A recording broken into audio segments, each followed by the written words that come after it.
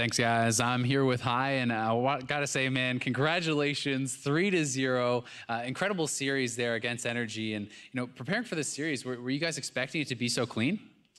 Well, you shouldn't go into any match thinking you're gonna 3-0 anybody. I think that's kind of a bad mindset, but we went into it confident thinking that we are a good team, and I think we showed that. Yeah, you guys definitely showed that, and I've got to say some very marked improvement from the Challenger finals. Have you guys really been preparing a lot for this and practicing hard? Yeah, I think in the Challenger finals, I had some issues with what I wanted to pick into mid.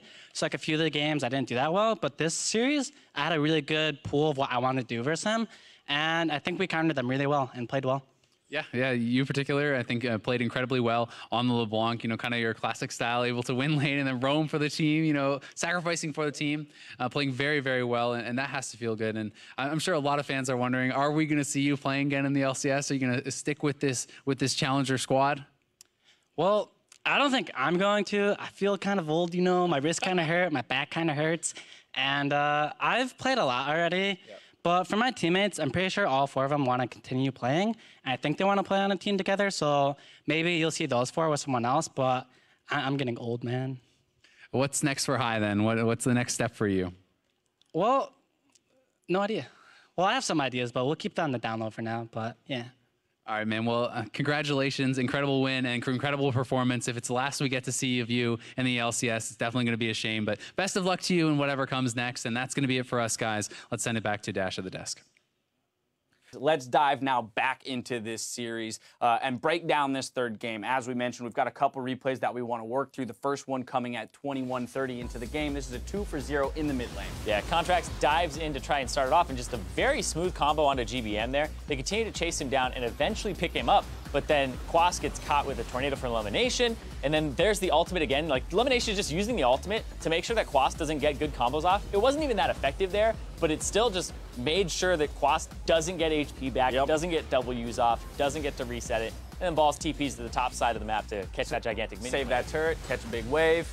We like to see that. This is a very extended replay here. There it is, another kill picked up. Actually, so I guess it was a 3-for-0. I forgot about that third kill coming in at the end. It's actually good that Contractz got knocked up there, because he would have clopped through him, probably in turret range, and maybe got a turret shot there. I don't know. Yeah, you never know. So yeah, maybe aided a little bit in the fact that Karma died before he got that up. 3-for-0 for CLOUD9 there. That's going to give them a little bit of control over the game. As we mentioned, though, this was a very close one, and we did see many times around the Baron pit, for example, and this is what I want to take a look at. 34-30 into the game. 4 kills for C9 here around the Baron in a very extended dance. Yeah, and this is what GBM's composition wants to do, or NRG composition, is they want to have them in a great spot right there. And LemonNation, with the ultimate, pushes Quas back afterwards. The Alawi wants you to engage on her and then pop the ultimate like that. And then LemonNation just resets the fight. Alawi no longer has that ultimate, no longer has that ability to just decimate a team fight. And then the poke magic damage comes through. They're just going back and forth. And now, Contractz. Beautiful. I'm going in, boys. Beautiful. Dives the back line. Earliest smite I have ever seen. I don't know if he was trying to smite the Baron or if that was supposed to be on Santorin. It was a very strange smite when it came out. Probably on another guy. Yeah, either way, earliest smite ever, but a very smart decision by Contractz here to come and disrupt backs as well as happen to pick up 2 kills here. Yeah, so super advantageous. He was like just kind of trekking through the forest with his sweeper on, and then he had his W on as well, which was just checking for people, and it interrupted the Baron recall from KiWiKiD on one of the ticks, and then Ohq was just there. So I think one of the most underappreciated things in League of Legends is that upgraded red trinket to track people and find people when you're moving through jungles or spaces that you don't have vision of. He uses it brilliantly there, picks up 2 kills, removes 2 more Barons from the map. Now NRG, even having secured the Baron, only has 1. It's not going to be enough for them to mount a defense, so they go ahead and walk away with the game. CLOUD9 Challenger is our next team into the LCS. Now, we had a lot of good performances today, but one player stood above the rest to earn our player of the series mention, and that is going to go to High. High had some insane games on LeBlanc and led his squad through this, well, 5-game series, but 3-game trouncing of the opponents. Yeah, he had some great games all the way through. It was very close between him and Contractz because everybody was just firing on all cylinders today.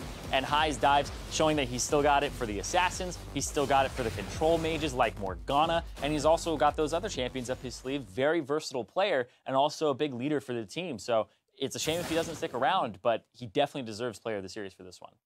Now, so here's the thing. We have to mention the fact that Contractz did play fantastically during the series. As player of the series is going to High, just wanted to give a nod to him because through all 3 games had quite a performance, but especially in Game 3, did step up and show that he, among the newer players, the non-LCS veterans, does belong in the LCS. The 17-year-old kid who wasn't able to play last time that his team had qualified for the Challenger playoffs, but now, he's showing up. I want to see what he can do in the LCS.